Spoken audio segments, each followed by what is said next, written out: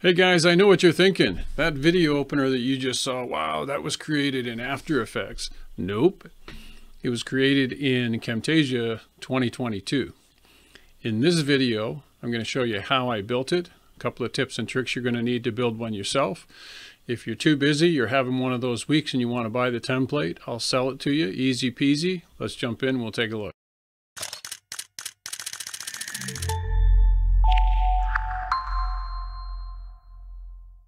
Okay guys, so here we are in Camtasia, and I'm just going to scrub through the timeline for you here. Let me shrink it down a little bit. So what you're looking at is everything that you can see here on screen right up to about the first 30 seconds. That's the opener. So I have two openers, one that's 30 seconds, another one that's a little bit shorter. And so what I'm going to do is walk you through how I built this step by step. And so let me expand this out a little bit. So if we start at the very beginning here, what I've done is I've taken the audio clip that I've used. On top of that, you have an image of my local area. This is, just the lakes out in behind where I live. And then on top of that, we have a text effect for the subscribe today. We have a YouTube logo, and then on top here we have the PT photo and gear reviews. So as you like, this is not difficult stuff, right? And the way I look at it is I can do it, anybody can do it. So the image is straightforward. That was a drone shot. I color graded it a very slight amount, and then the text effect, subscribe today, straightforward. The animation, let's take a look at that. It's a spring effect that's on it. The YouTube logo, if we scrub through this, I think it's, yeah, so the transparency starts off at the beginning of the animation and it ramps up towards the end. There it comes in full, and then PT photo and gear reviews just comes up and drops down a little bit, and that's that's all there is to the first section. So if I play it through, so you won't be able to hear the audio. I don't have the system sound on, but the main thing you need here is the how-to, and so pretty straightforward. Now the first trick is that all of the transitions and animations that I've used, I've taken them from Camtasia 2022, except for a smoke effect that it's at the very end.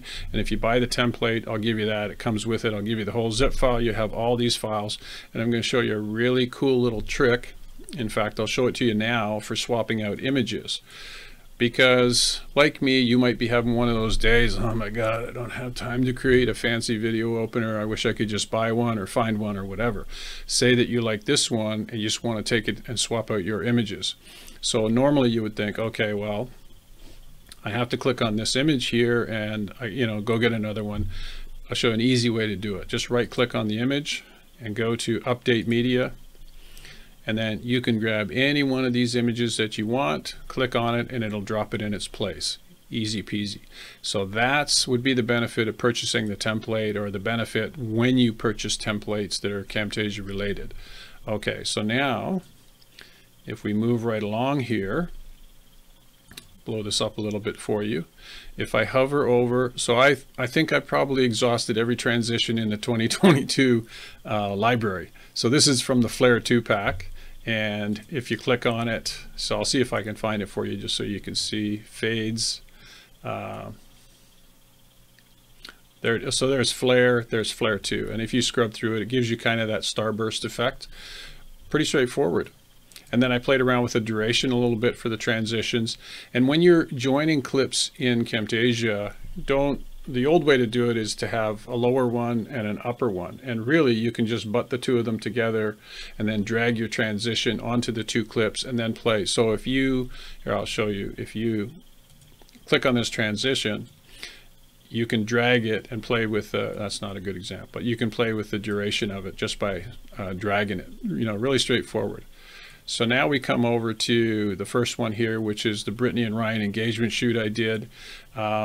And this it's basically, the way to explain this one is I just took the image into Photoshop.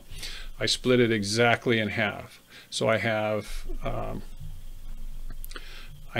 one half here, another one here, another one here, another one here. So there's a duplicate of the two halves. So what you've got is the right side's going down as the left side is going up. And the second set, it's just the opposite. So I just reversed it. And then the only other thing that I did was once the images come together, so you have this first transition, I added a second transition, which if you watch it, you'll see they both zoom up at the same time. So it's pretty slick the way. So I basically just looked at, you know, After Effects, how they were doing it, and I just found that I was able to easily duplicate what they were doing in this program. And make no mistake, After Effects, DaVinci Resolve is a far better tool than Camtasia for doing motion graphics, but the whole point of this video is to show you that, you know, you can do this kind of stuff in Camtasia, and it's not that difficult. So then the text effect, pretty straightforward. I just put a transition on it. Actually, that's another key thing I should show you, is that there is an animation on it for the text effect, but the real trick is right here. So the fly-in behavior is what I've used. And over here, so you have transitions, annotations, animations. So the fly-in is this one right here. And I think I exhausted just about all of the behaviors in this version of Camtasia as well, putting this opener together. Okay, so let's keep going here. If you scrub through this, so I'll play it back again. Transition, splits in the image moving up and down. And then we come to the next segment. So this is a new transition in the 2022 version of Camtasia, the glitch, which goes into... So this is a lowboy video that I did some time ago. It's a type of camera stand. You know, if you're into photography, you know what I'm talking about. It's a studio stand that I've adapted for kind of a makeshift tripod, but still use it today. And so this is the first video clip that I used. And it's just a short clip, not too long in duration. And then the text effect on top of that.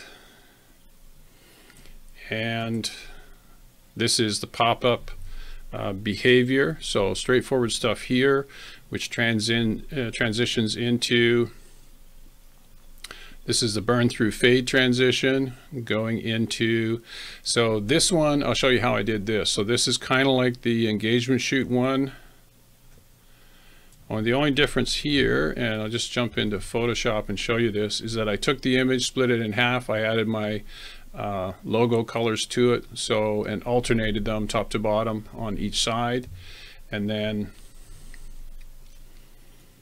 just play this back, and the transition on this side is the burn through fade going through, and straightforward stuff. And then moving right along here, so this is one of my most favorite headshots that I've ever taken. But again, this is just an image shot with a 135mm lens, and if you've never used the Samyang Rokinon 135mm f1.8 lens, or you're thinking about the Sony G Master, I can tell you with absolute confidence, for the price of the Rokinon Samyang, which is 1/3 the price of the G Master, you will not regret buying that lens. And I'm someone that owns the Sony 50mm f1.2, and as sharp as that lens is, I love that lens, but this one, just something about the way that it renders images, oh my god, if you're a headshot guy or you like doing portraits, check that lens out for sure. I digress. Okay, so there's our transition, animation. It's just a simple zoom up here, and the easing effect I used was set to auto, and then same on the text effect. So it's a bit of a zoom up here. There's another transition which goes into, so this is a video I did for the Glow Beauty dish, and this one's pretty straightforward. So this is tips and tricks, you know, transition to text effect behavior, which goes into family shoots. And so this one, the animation was a little more complex, so I actually put two animations on the image, so you can see that it's going in and out a little bit. It looks like it's breathing, which comes into the next transition was the zoom fade, and that goes into this Joker image. And the Joker image, I put a compound animation on it. So there's the first one, it zooms in, then it rotates, and that leads into swirl spin transition going into the next segment, and that's pretty cool. Thank you very much, TechSmith. And so here, this is just an image of a little pot liquor I shot not too long ago. Pot liquor is a southern expression for small kids. Okay. And that's just a bit of a, zoom effect on this one. The word creative, the behavior that's on that one is the sliding behavior, which goes into another transition that looks like a glitch. Nope, that's a swirl spin. Okay. Oh, maybe I have a different oh, that's the noise transition. Okay. And that comes into, so this is actual clip from the Rokinon video I shot not too long ago. It's on the channel. You can check it out if you're interested in that lens. You got to take a look at it if you're into portraits. And so this one's pretty straightforward. The only difference here is I color graded this. And so the color grading was a color tint, which is a video effect. So there it is right there. And if you color grade your video or an image or what have you, you'll have this color tint panel on the right hand side. And so I changed the colors a little bit. Normally you'll get 50-50 with the numbers here. I knocked this one down to about 42, but super easy to do. That moves into another transition. That's the noise transition, which goes into another short video clip for the Vanguard camera bag video I did. That's on the channel as well. And so really nothing special here, just the clip playing with the transitions. And then this transition, that's the swap, which comes into this shot, the beauty fashion shot. And then there's, let's see here, let's slide this over for you so you can see. So some simple animations. You can see the image itself is just zooming in and out. And that leads us into the next transition, which is quarter split. So everything I used was taken from Camtasia with the exception of the smoke effect that you'll see at the very end here. And so this, like I say, this is not difficult stuff. If I can do it, anybody can do it.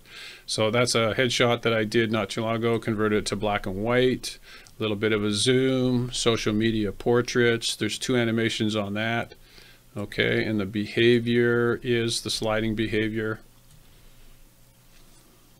Straightforward stuff. So here's an HDR image that I did not too long ago of a local guy welding shop. I walked by the guy's shop and I just had to do an HDR on this his background.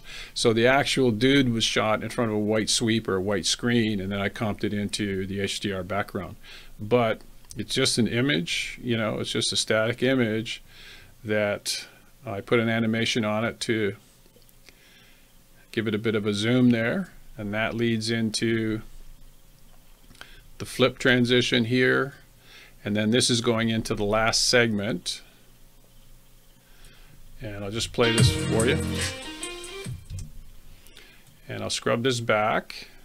So basically that's the radio glow, I think that transition is. Let's see. No, that's flip. But this one here is the portal. And the portal transition, I'm sure I can find it for you. I think it's in radio. There it is. Okay, so yet another transition, which is kind of funky looking. But when you play it forward, so this one's probably one of the most complex. It's layered, right? So there's your audio track. Then I put a mesh screen on this, but you can't really see it that much. The smoke kind of covers it up a little bit, but there's the smoke clip, and it's animated so that it just comes in. Let's have a look here. We'll see what we did with this one. Enable the easing. Yeah, it's set to auto, but if I put this, if I highlight the animation and come over here, yeah, so at the beginning of the smoke the opacity is set to 0, and then as the animation plays through towards the end I've set it to 100%, so it just gradually comes through. And then this is my web icon master, so it's, Patek Photography and Gear Reviews, ptphotoandgear.com, and at the end here, this is the text, PT Photo and Gear, and that brings us over to the very end of the animation. Okay guys, so there you have it, a high-tech video opener done in a low-tech program. Well, I don't know if I'd call Camtasia a low-tech program, but hopefully I've given you enough information, a little bit of inspiration. Maybe you want to try this on your own. Don't hesitate to connect in. No such thing as a dumb question if you need help. But I'll put some links in the description for you. If you're interested in the template, just drop me a line, just email me, and I can get the thing out to you. But yeah, I hope that helps. Have a good summer, and I will see you in the next one. Take care now.